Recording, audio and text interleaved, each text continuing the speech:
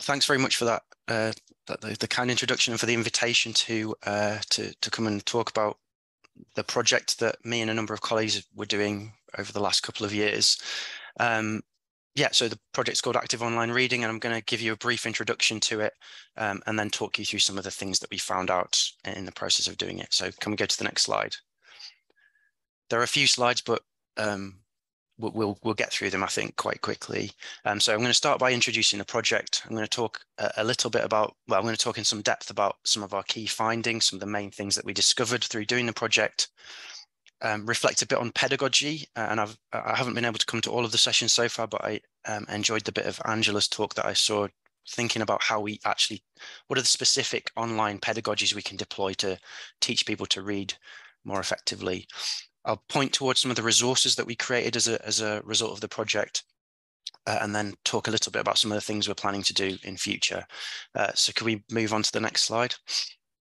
So the project was funded by the QAA and actually by Thales. So they shared the funding for this project. So I wanted to thank Thales as well as the QAA for their support. It ran for a year, for 2021 to 22, and really it built on some work that I and other colleagues have been doing. We all happen to be historians, so there were three of us, one at John Chandler at UCL, another Anna Richabad at Nottingham, and myself. We were all historians, and we were all making use of Thales Elevate. So it again links a little bit back to what Angela was talking about. And through that, we felt like we developed a bit of a community of practice in thinking about how you teach people to read online in history specifically. So we applied for the funding to try and broaden out that from sort of the narrower focus on history to thinking about other disciplines. So in the course of the project, we worked particularly closely with colleagues in the School of Design at Sheffield Hallam and in the Business School at the University of Salford. And the project was really underpinned. I mean, it was a requirement really from the QAA, but it was a happy requirement because it was underpinned by this kind of working in partnership with students approach. So students were conducting a lot of the primary work on the project, and we were acting a little bit more as supervisors, really. Next slide, please. So what we did in the course of the project, we ran a bunch of workshops. We got involved in events that were being run by Thales and the QAA and other external organizations external to that. We conducted literature reviews. We tried to gather case studies and generated some pedagogic resources, which I'll show you towards the end. All of these can be accessed on the project website. So I think if you just search for Active Online Reading, you should hopefully find the project. If not, there's a link at the end of the talk. I think the two main things that we did though in terms of kind of generating new knowledge was, the first thing was we got our student researchers to write a series of reflective blogs in which they talked about their own practices of reading online and their thoughts on how they'd been taught to read online. And that kind of gave us this rich qualitative data and really helped us to see how students experience some of these things rather than it being driven so much from a staff perspective. So those blogs are really interesting if you have time to read some of them. And then we ran a survey of staff and students, which was open to, it was open internationally. Anyone who wanted to could fill it in. And we tried to use our various networks to kind of generate a good number of responses that would allow us to sort of develop our insights. So next slide, please. So the survey was opened roughly this time last year, and it stayed open into the new year. We got a lot of responses. So actually nearly 700 student responses and over 100 from staff. What we did with those was kind of narrow them down to those that we felt were usable, really, people who'd answered most of or the entire survey, for instance, rather than people who'd started it and kind of dropped out very quickly or who hadn't really started it at all. So we had nearly 450 student responses and 100 staff responses from 10 countries and over 50 institutions. So it's a random sample, but it's quite a substantial sample, we think. And it's a humanities focused focus group as well. I think that's one of the things I would emphasize. Most of our respondents were in the kind of humanities and then the social sciences, with a smattering from other disciplines. We asked students who responded to the survey we asked them a disability related question. We asked them if they had a disability that they had either been diagnosed with or that they felt themselves, i.e. an undiagnosed disability that affected their ability to engage in reading. So we got about 15% of our respondents belong to that category, which I'll talk about a bit more as we move through the slides. So next slide. And so now I'm going to talk a little bit about what our findings reveal about the experiences of students in particular. One of the key things we identified was a real disjunction between, probably not that surprising, between staff and student perspectives on these, on the issue of online reading. When we asked staff, what do you think about students' skills in or ability to engage in online reading, we got a kind of not a particularly positive response. You'll see from the pie chart on the left that most people were kind of in the neutral to negative perception of students' kind of ability in online reading. Whereas when we asked the students, and the right-hand pie chart, we're getting a skew towards a more positive appraisal of their reading. So a real disjunction there. Staff don't think students are particularly good within our sample, and students think that they are pretty good at reading online. And within this, we kind of asked some sort of qualitative follow-up questions, and we got some really interesting responses, one of which I've put on there, this idea that staff are kind of cajoling students into reading online, but there's a feeling from some that this sort of a non-instrumental approach to reading isn't particularly present. There's this lack of curiosity. If it's not linked to the assessment, students are less interested in it. So that was one of the kind of themes that we saw from staff respondents. Next slide, please. When we broke this down a bit, we see that there isn't much difference between first year confidence and other students. So within this was a kind of sample across different student cohorts and year groups. And we see that first years are kind of in line with the overall average. They're certainly in line with the overall average of people who didn't say that they had a disability that affected their reading. So there's a kind of alignment between first years and the general cohort, whereas one might expect perhaps first years being a little bit less confident. So one of the things I'm going to talk about later is the need for some work in terms of transition, I think. An interesting, when we broke it down by disability, though, those who had said that they had some kind of disability that affected their reading, they were less confident, unsurprisingly. So that, I mean, that's not surprising, but it does demonstrate that they sit kind of a bit behind the average in terms of their confidence. Next slide. We asked students also about how much time they spent reading, and we tried to ask them about the total amount of reading they did in preparation for class.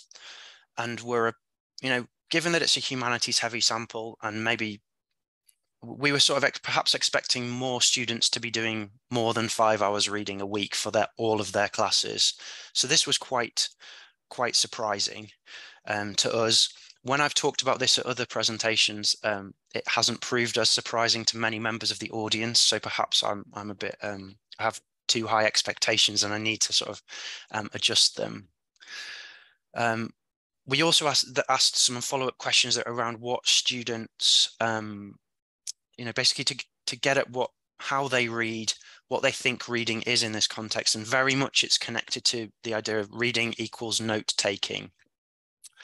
Some other interesting findings were that students frequently they're using technology to access text, whether or not the reading takes place online or offline. So quite a lot of them, including our student researchers, talk about, well, I need to find the reading by going through the relevant database or whatever, but then I print it off and use it offline, engage with it offline. So there's this some kind of relationship going on between online and offline reading.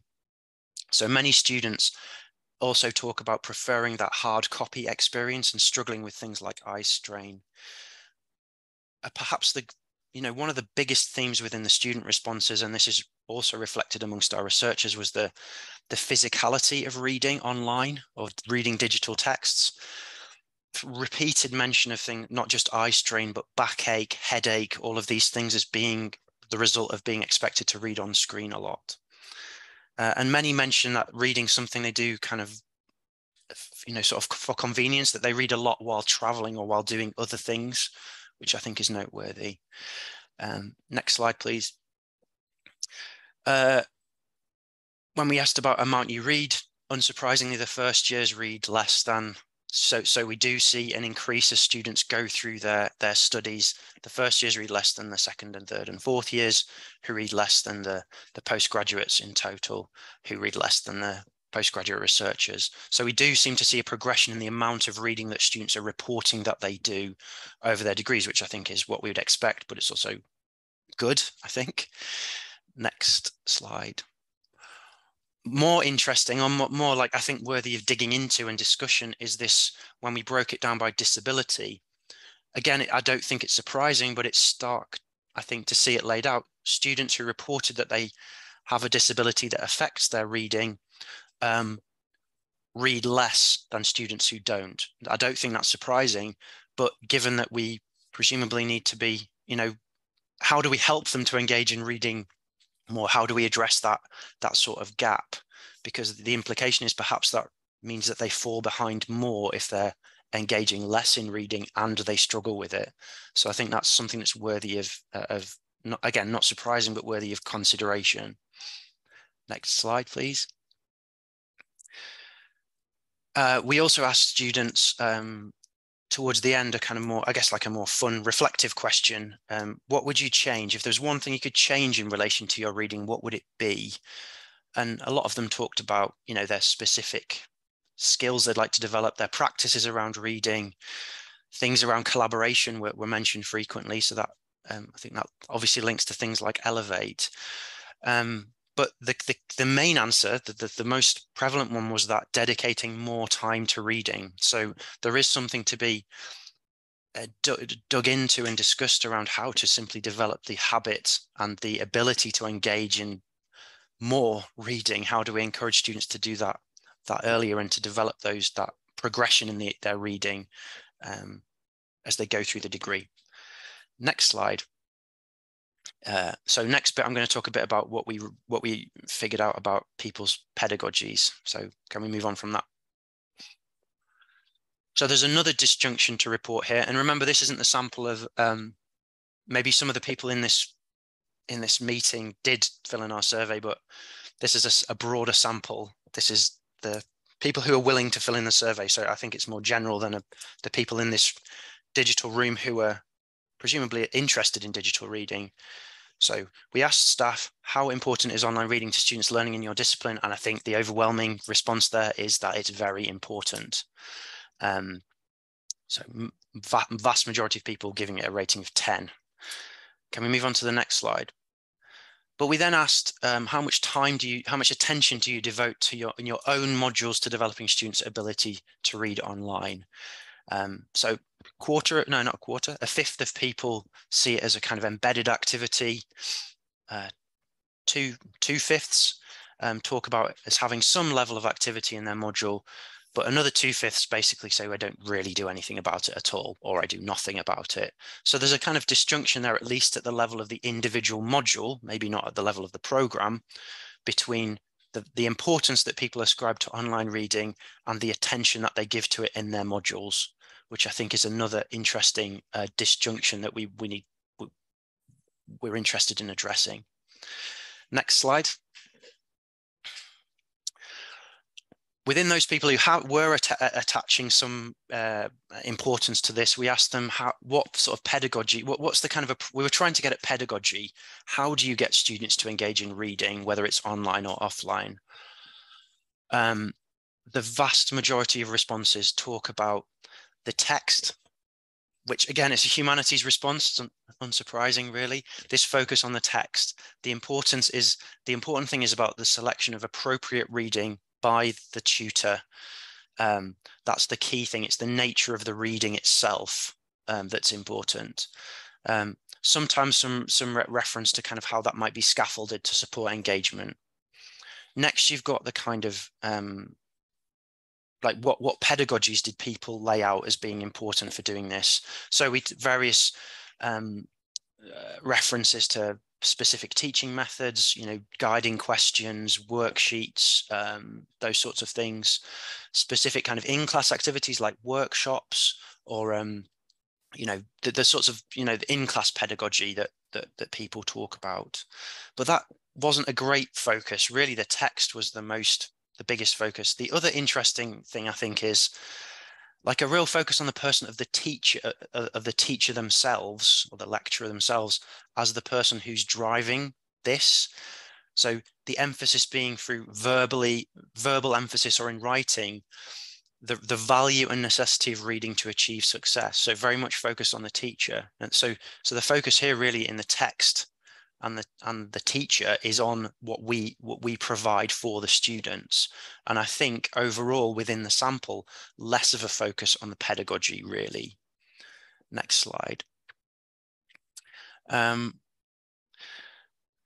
I also can't I was looking through these slides just before I came online, and I can't really remember what this was about. I think what it was meant to illustrate was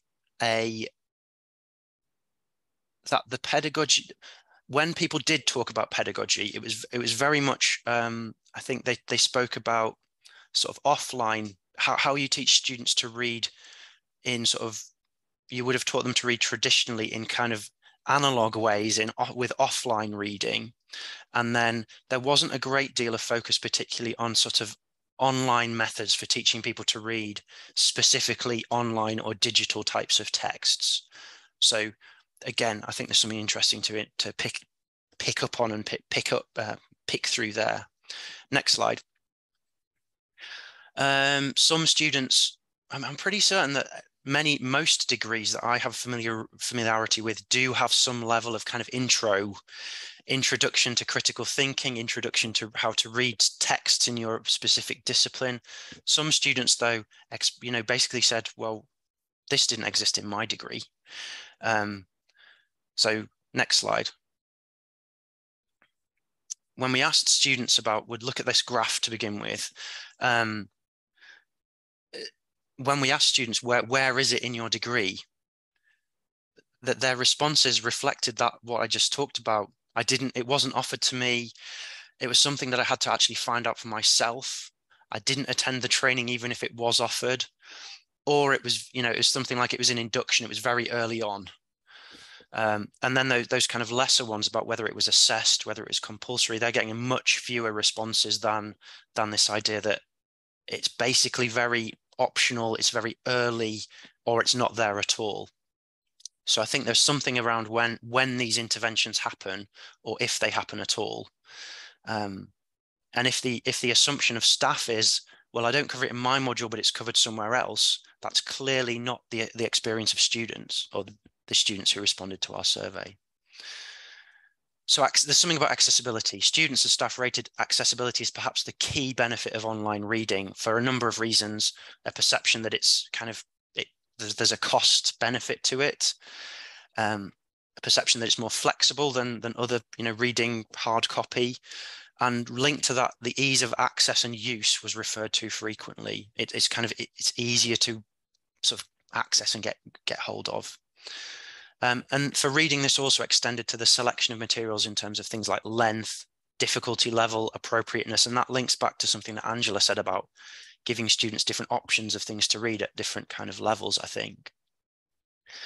But within that, there are questions around when this takes place. So its timing and also its placement within the overall curriculum, I think, as opposed to the level of individual modules. Next slide. Right. We're also, the project was partially funded by Talis. We're very interested in finding about collaborative reading, partly based on our own experiences of using Elevate. So we asked students about sharing and being able to see what other people had written online, sharing what you think about your online reading, and other people sharing what they they thought about it. And we see something quite interesting. Students think it's very positive to be able to see what other people have written about their reading, but they're slightly less keen to share what they think about it, which I think is entirely to be sort of predictable, really. But they do talk, if we can move on to the next slide, they talk about this collaborative reading as being a really significant aid to their understanding. This discussion of whatever sort, being able to see what other people have written improves confidence, and it helps them to feel, this is a quote from one of them, validated and verified by their peers in some cases.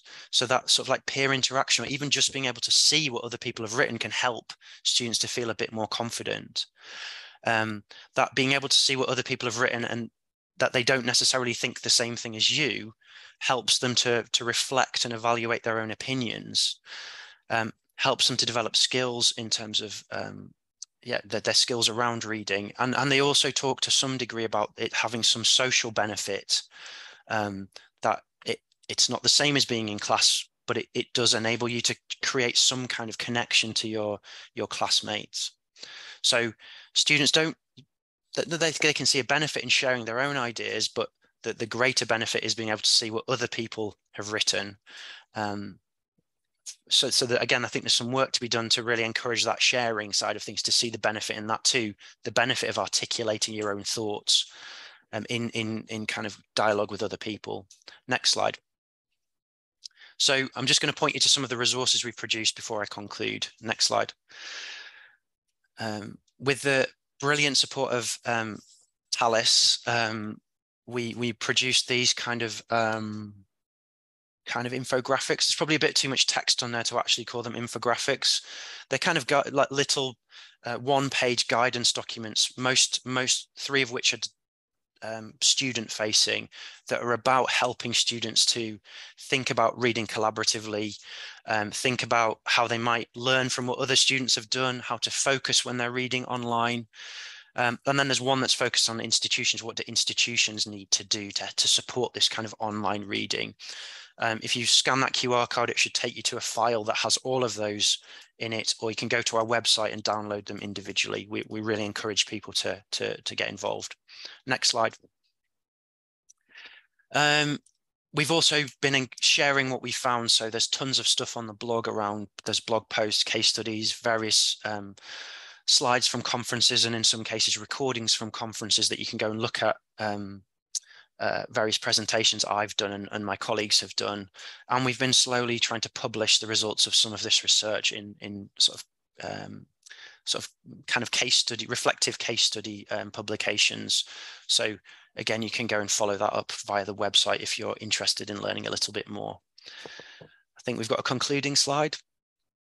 So just to conclude, because I want to leave time for questions, reading is obviously related to tons of other skills like digital literacy, information literacy, digital literacy, writing in particular, and online reading obviously feeds into that. So there's something we need to think about, relationships between all these different skills in online and offline contexts.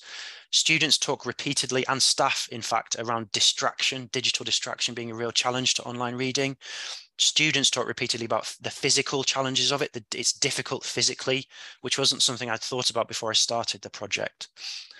I think there's something to be done with staff around managing expectations and meeting students where they actually are rather than where we wished they were. I think that's a real challenge. There's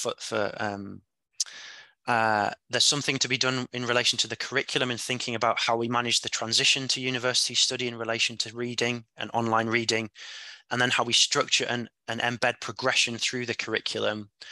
There's clearly a lot of potential from the research we've done and the other work that I've done in the past on sort of around Elevate. The potential for collaborative reading and annotation is great, I think. More in terms of next steps, I think we're really keen to start to break this down in terms of disciplinary skills. So what can we see in terms of specific disciplines as opposed to online reading generally? So me and a couple of our student researchers have published a short blog post on the QAA blog, which is thinking about this in relationship to classics. So we want to continue that work in kind of disciplinary specific contexts. And I think it's also, we want to think more about what are the online specific pedagogies for teaching online reading, or what are specific pedagogies for teaching online reading? I'm not sure the right formulation. How do we refine those as opposed to more general approaches to reading? I think that's it. There's one more slide, but that's just says thank you for listening, I think. Yeah, if you want to follow up, there's some things you can follow up with, and I'm happy to answer questions now or via email. Thank you for your attention. Thank you very much, Jamie. That was absolutely fantastic. We've already had some engagement in the chat from Angela, actually, from just who was talking just before you. She's found that in her own practice that staff often assume that students were doing much less reading than they actually were, and questions whether they're judging by outcome, I think. And she also says that it's great to see that students want to spend more time reading, which I absolutely think, I agree with that. I wonder if anyone has any other questions that they would like to pop in the chat. We've had a few comments here just saying thanking you for that great presentation.